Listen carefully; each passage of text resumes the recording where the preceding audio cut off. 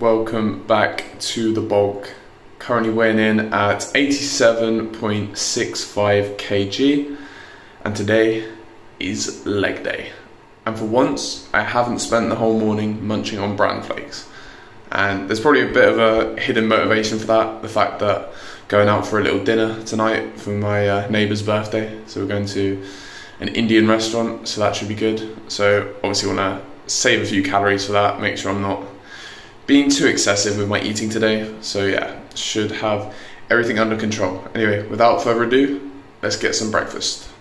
So first up, I've got some scrambled egg and avocado as per usual. Then for my pre-workout meal, I've got some porridge oats with whole milk, protein powder, apple, banana and cinnamon on top. So I began my leg day as per usual with some barbell back squats. And as you'll see in here, I did several warm-up sets, starting with just the bar, then one plate on each side, then 1.5 plate on each side, and then finally reaching 90 kg for my top set.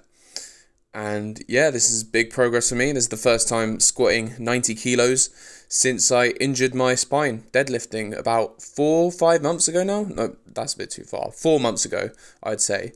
And yeah, it was feeling good. I mean, struggled with the last couple reps of the last set, but still managed to grind out 8 reps on all 3 of my sets. And yeah, overall feeling good and definitely heading in the right direction squat-wise.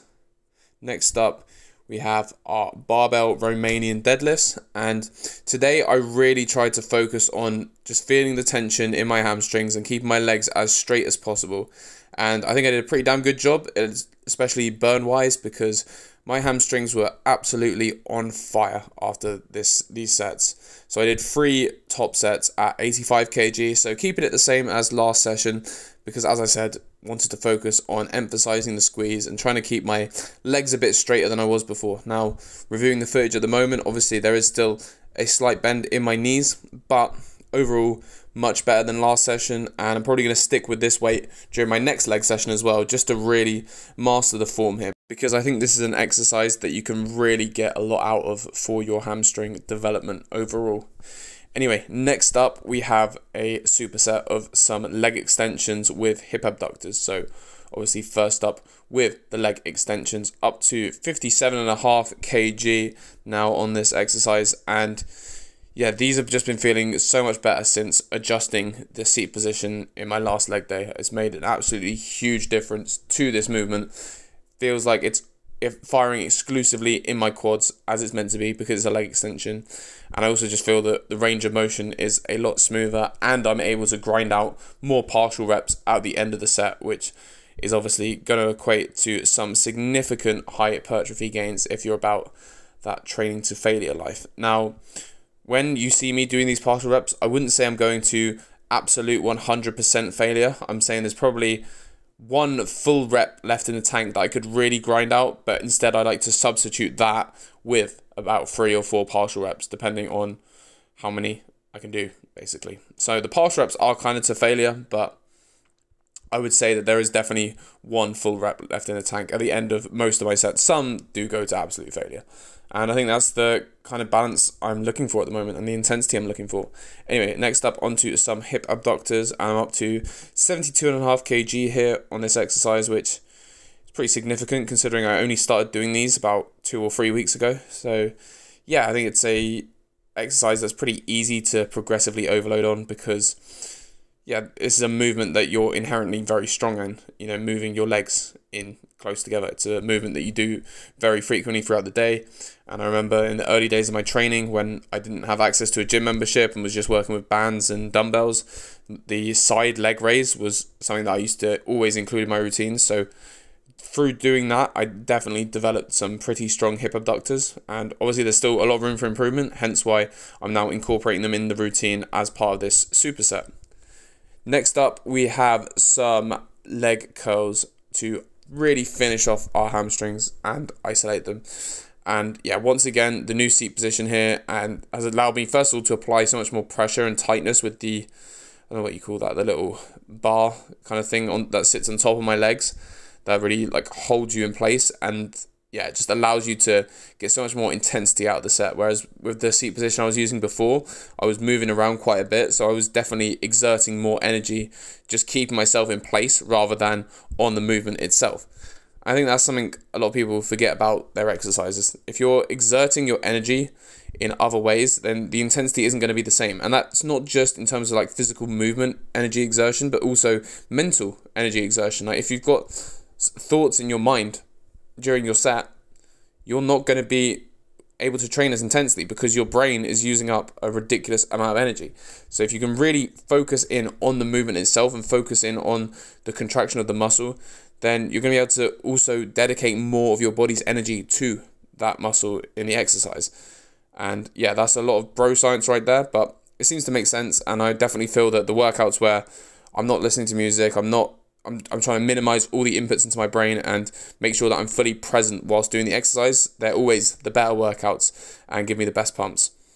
And to finish off the leg pump, we have some calf raises.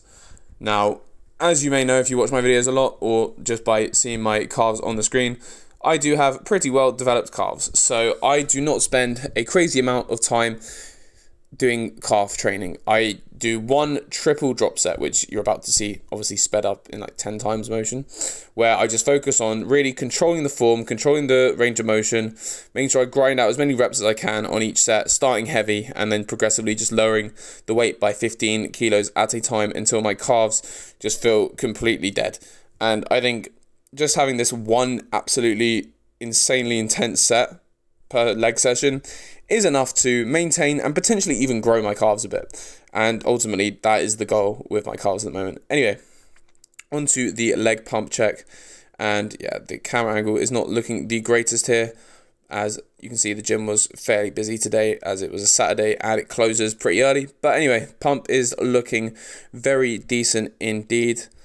And yeah, definitely those hamstrings were popping out quite a bit. And obviously, there was still some core training to finish up with, so we did some decline crunches with a 15 kilo plate. Now, for some reason today, these were just feeling ridiculously intense.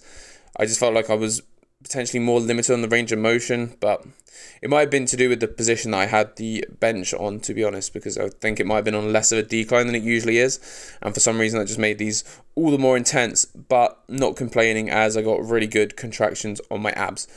And most people don't train abs with weight, which I find kind of ridiculous. I see loads of people doing like crossover crunches and just body weight crunches and like oblique twists and all this shit, and don't get me wrong, I've been there before doing those exercises, but I've never seen as much development in my core than with decline crunches or weighted leg raises. These exercises that you're limited to less than 20 reps on, right? And it's actually challenging and you can get close to failure and you get to the point where you actually can't move your core into the crunch anymore. That's what's really going to help your core grow.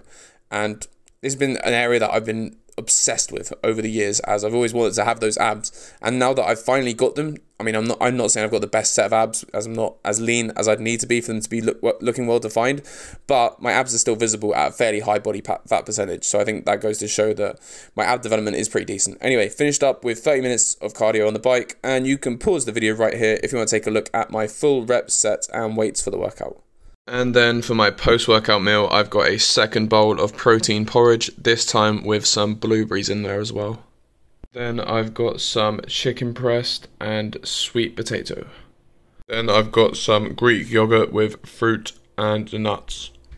Right, so as you can probably tell from the lighting, I am now recording this the day after because I went to the Indian restaurant, as I mentioned at the start of the video, and yeah, had an absolute feast, stayed up pretty late.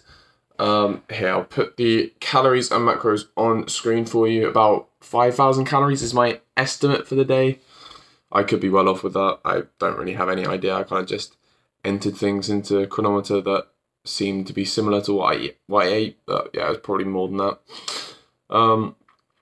So yeah, a lovely leg day yesterday, although my ankle is feeling fucked this morning. I'm not quite sure why, because definitely didn't tweak it during the leg day, so it might just be poor recovery from a poor night's sleep really, because yeah, I didn't get many hours of sleep. But anyway, Hopefully I'll be training arms in the next video that you'll see, but we'll see if I can actually make it to the gym or not. I'll try my best.